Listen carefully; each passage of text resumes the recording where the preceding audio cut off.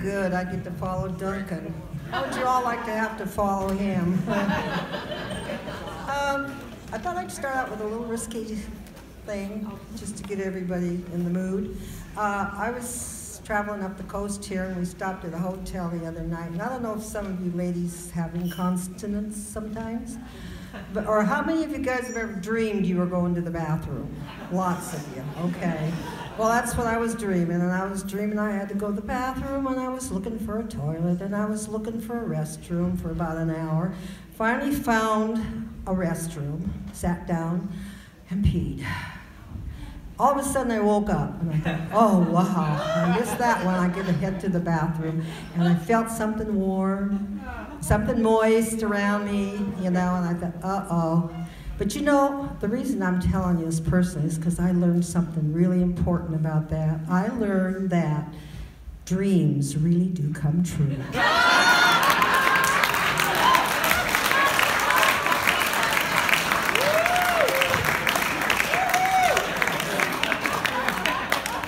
That's what I wanted to laugh. Makes me feel better. You know, a theater is very intimidating. I like a bar where people have had 4 or 5 drinks, you know. This is kind of a mixed blessing. I don't know if anybody saw the poet contest last night, but they had 8 people and they could only find 6. And when I got home at midnight and checked my iPhone, I had an email that I had been one of the contestants. I would have been a little bit perturbed, except that the guys were so great last night that I thank God I hadn't had to get up there and be the loser. So it was like a mixed blessing, and then I thought, well, at least my poem was that good. It got in the 8 one tops, you know. So this is the poem, and I'd like you all to kind of clap afterwards, because my son's got a meter on his iPhone that shows the claps. And I want to know what you think, but I want you to lie, because poets have, you know, they're a little bit touchy about their ego in their poems. They get a little bit fragile. It's called Spring. I live in Oregon now. Spring comes gently. Baby lambs, the smell of fresh green grass, and gentle rain on my skin. Primroses appear, red, purple, yellow, and wild rhododendrons everywhere as the earth comes quietly alive.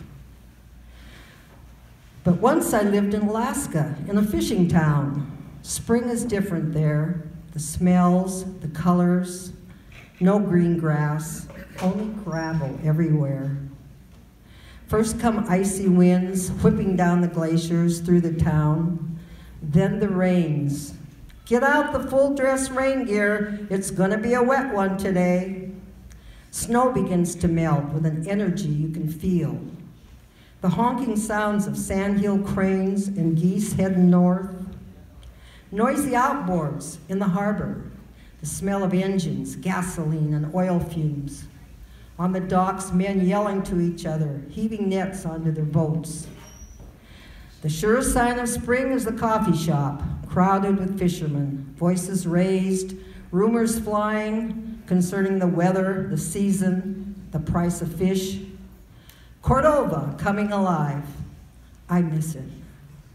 No red and purple primroses, only gray pussy willows. No gentle rains, only howling gales. No lambs, only fish spawning in the bay. Cordova in the springtime. I miss it.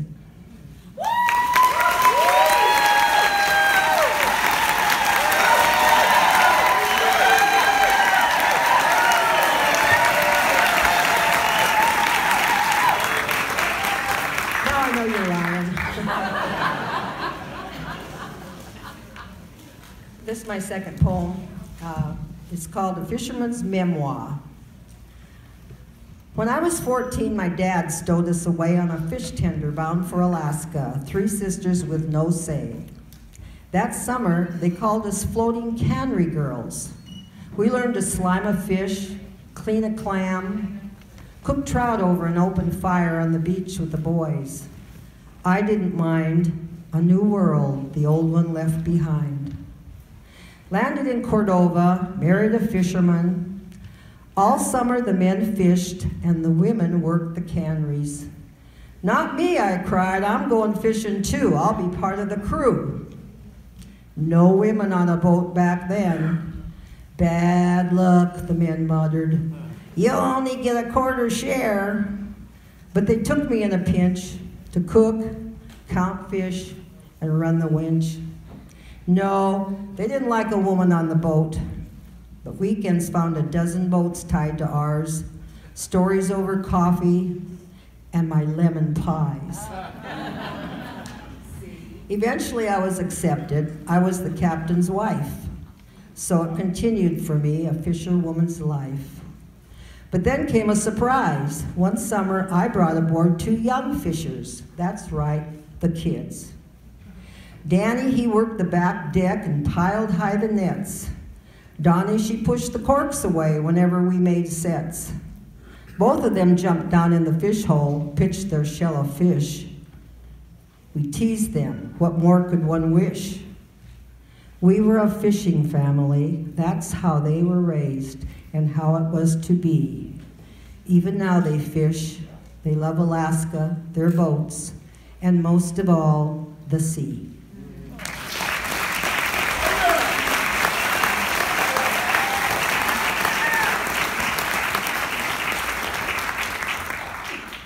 Okay, you all know that the captain makes the decisions on a boat, whether it's a rowboat or a giant boat.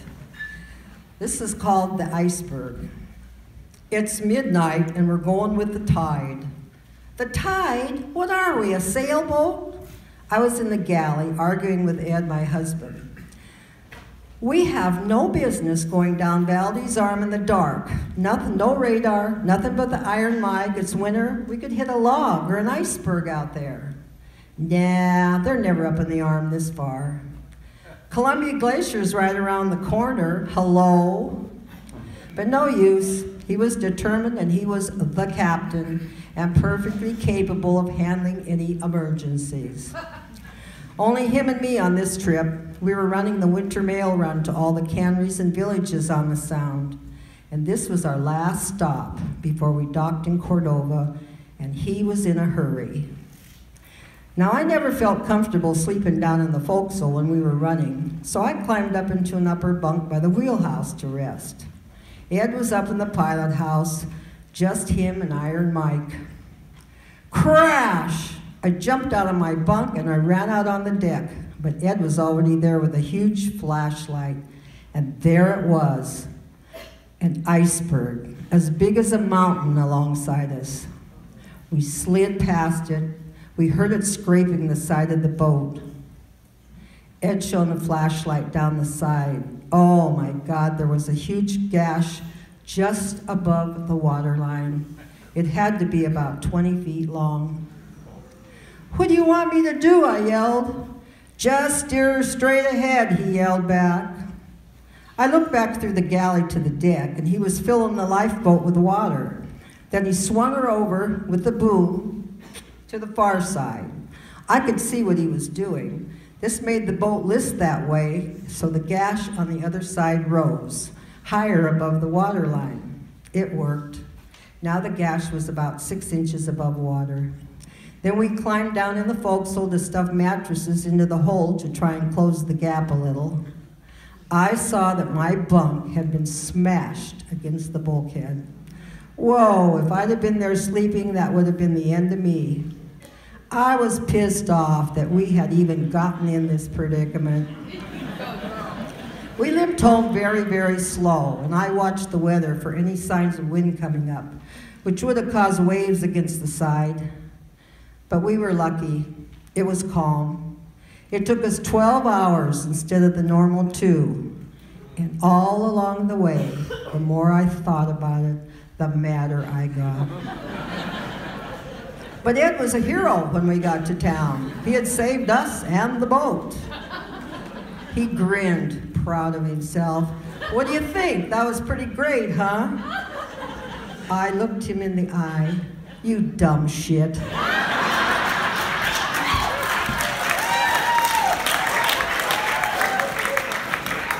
But just a thought, man. Maybe instead of being glad that her husband is the hero who rescues her from a situation, just maybe she would rather you had listened to her and not gotten in that situation in the first place. And I have a little limerick.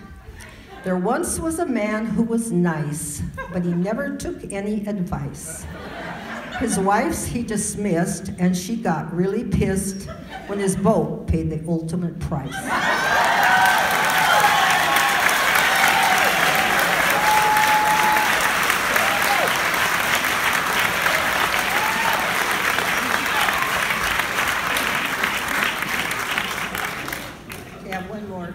Here. This is called To the Knife. How many fishermen in here? Few? Okay, so you know what I'm talking about. There's an old knife sheath that's about 70 years old. It sits in the bottom drawer in Danny's gill knitter. It belonged to his dad in the 1950s when things were handmade. A big chunk of leather with some copper rivets in it, burnished green with salt water and thyme. It didn't matter what kind of knife you had, fish slimer's knife, whatever, just that it was sharp and you had a good sheath to protect it and yourself. When Ed died, Dan and his sister and a boatload of the family took his ashes out and spread them off an island where he used to deer hunt. But before we left, they both strapped on the sheath and knives he had left them. It only seemed right.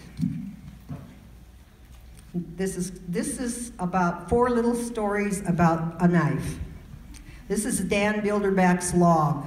Alaska, 1970, 17 years old, May. He fished the Copper River Flats.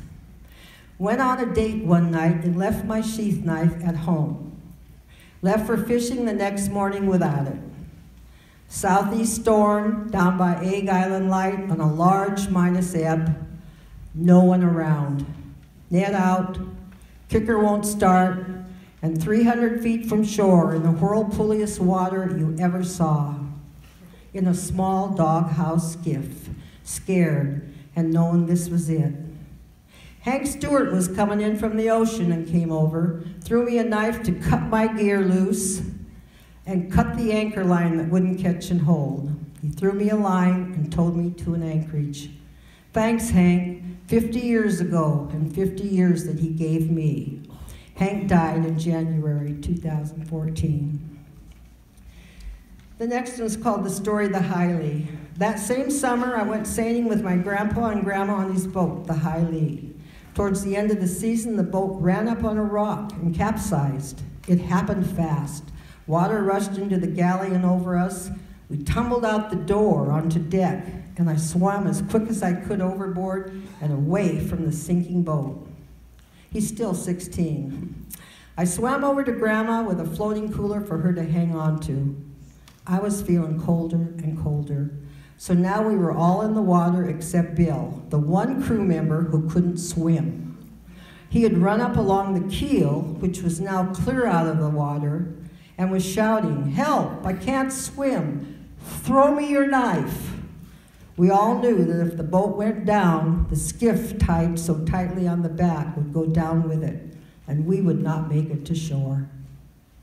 I looked at him and the distance between us, nothing but water in between, and I yelled back, "No way in hell!" There was no way I was going to throw that knife for him to catch, or maybe miss. So I swam over to the side of the boat, pulled out my knife, and I handed it to him to cut the line. I climbed aboard the skiff, and Bill and I rowed over to Grandma and Grandma and heaved them aboard. They were shaking. It was June, but the water was still freezing. We rowed to shore, started a fire, and sat there for hours till a boat cruising the beach spotted us, radioed Cordova for a plane to take us in. For a short time, I had a small hero status in town. I've never understood it when someone gets called a hero for doing the logical thing. I think people just like to make heroes. The real hero was the knife. Sometimes, when we had been running all night to a certain bay, Ed would put a crew member on the wheel and climb into the upper bunk for a little snooze. I would climb up there too, just to sleep a little and cuddle. How many seiners out there? Well, anyway, they know how tight a bunk can be, even for one person. Soon I would turn over. Ed, can't you take that darn knife sheath off just to sleep? Sorry, hon, might need it. And now a little sad story. They're not all positive stories, you know that, fishermen. Ed was fishing southeast that fall with the Valiant Maiden crew in 1953. His brother Don had come along to fly the plane and spot fish for us. They would be gone 2 months. My son was 6 months old, so I had to stay behind in Cordova this time. One day I got a call to run down to the ACS office. I had a long-distance call. Back in the 50s, we didn't have a long-distance telephone. If you had a long-distance call, it was usually an emergency, and it came through the Alaska Communication System, which you ran up into town there and used their two-way radio phone. I had to explain that because it's been so long ago. I had a long-distance call. The line was full of static. I could hardly make out who was on the other end. I just heard bits and pieces about a plane crash. Who is this? Who am I talking to? I yelled in the phone. Finally, I heard him say, it's Ed. Don had been missing from a flight to a lake that weekend. He and his girlfriend were going sport fishing. The lake was notorious for its wicked downdrafts. One caught the plane coming in on landing, and the tree tore off a wing and crashed into the lake. Ed chartered a plane to look for him and found the plane. Both Don and the girl were dead. Ed dove down to recover his brother's body and found the knife. Don had pulled it out of his sheath, cut halfway through his seatbelt before he lost consciousness. Okay, there's a little lighter one here. This is called the new gill net. Danny Carpenter and his friend were on the dock getting ready for the first opening and loading up their new gill net and admiring it. They had saved a long time for this. And gill nets nowadays are about $3,500, so you can imagine, how expensive it was to them.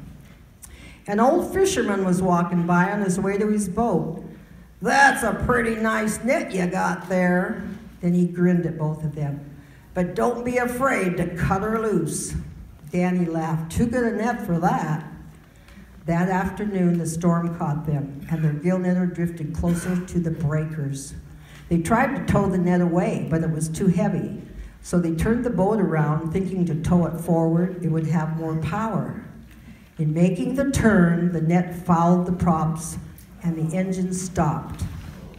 Danny and his friend took one look at each other and ran for the back with their knives out and began slashing the net away from the prop, and then they cut her loose. Now, I'm told that not every fisherman carries that knife nowadays because of regulations, travel, whatever. But on most gill netters, there's a sheath made of plastic or leather. It's placed on the bow, taped, riveted, whatever, bolted. It's placed on the bow near the steering helm. Within whatever it takes to hold it firm, it is made to hold a knife within easy reach of the fisherman when he is bringing in or letting out the net. It doesn't matter what kind of knife, only that he keeps it sharp. And an interesting story, my friend says it's the same on a farm. A farmer never goes out without his knife, no telling when you might need it. Her mother's 92, and the other day she asked her in the car, I gotta open this package. Mom, do you happen to have a knife? Yep. She pulled it out of her purse. Never go anywhere without it. So if you were in the bar and I was doing this, I would say, let's raise our glasses in a toast to the knife and all the fishermen who've ever had to use them. So next time you're in one of the bars, do that for me. Toast to the knife. Toast to the knife.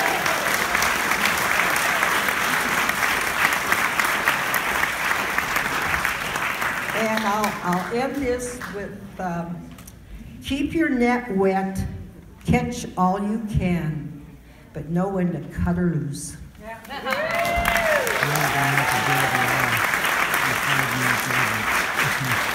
you all for being such a great audience.